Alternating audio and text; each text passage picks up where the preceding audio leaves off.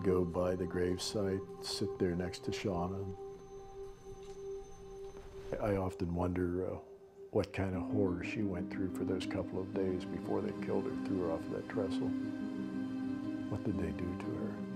You're not supposed to get personally involved, but you do, even though I never met the girl.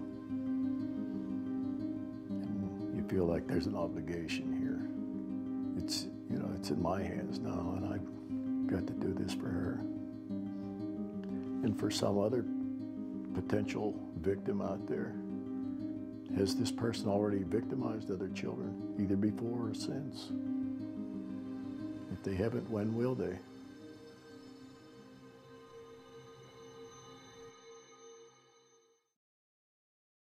We went through years of evidence and found that one piece that was overlooked. If this case was going to be solved, you had to find a match for that DNA. He says, I'm gonna solve this.